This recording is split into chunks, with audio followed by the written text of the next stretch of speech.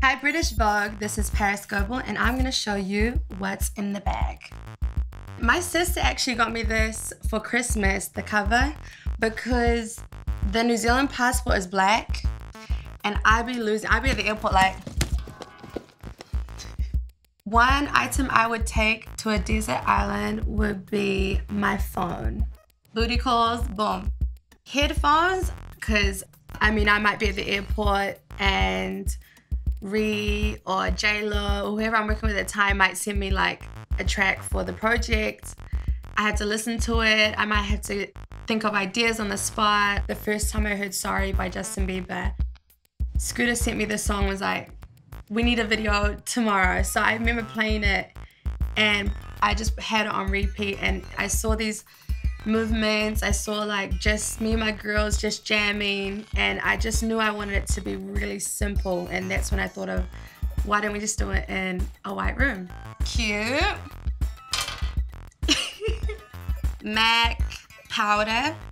I get really oily right here, so I'm not afraid to just boom, bam, bam, bam. Lip gloss, more lip gloss. And then I have eyelash glue. There's nothing worse than being like halfway through the night and it is just hanging on for its life. Ruby Woo by MAC. I've been using this since I was like 15.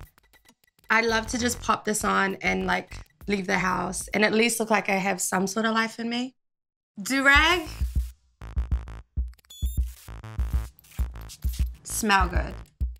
Feel good. Adapters.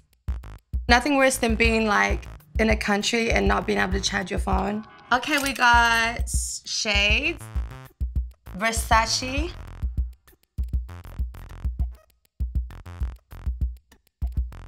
This means I'm not feeling myself, but in case you look my way, I look presentable. These are hoochie hoops. These were like $2. Let's say I was having dinner and then my girl's like, okay, we're gonna go out.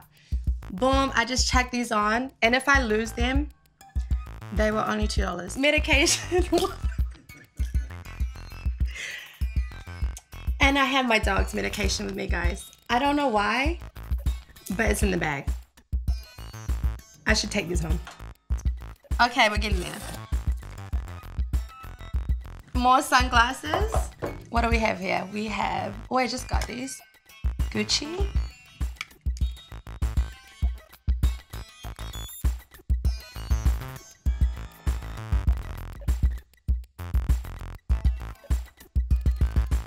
These are cute too. This is my last item. This is my hiding hat. It's about the lips, it's about the mouth. I was doing New York Fashion Week. I came here to London. It's been busy and I realized like the dad hat wasn't really doing it for me because you could still see the sides of my face. Once I got this, ladies, I'm telling you, life-changing. Who is she? No one knows. If I could fit one person in my bag, it would be Rihanna.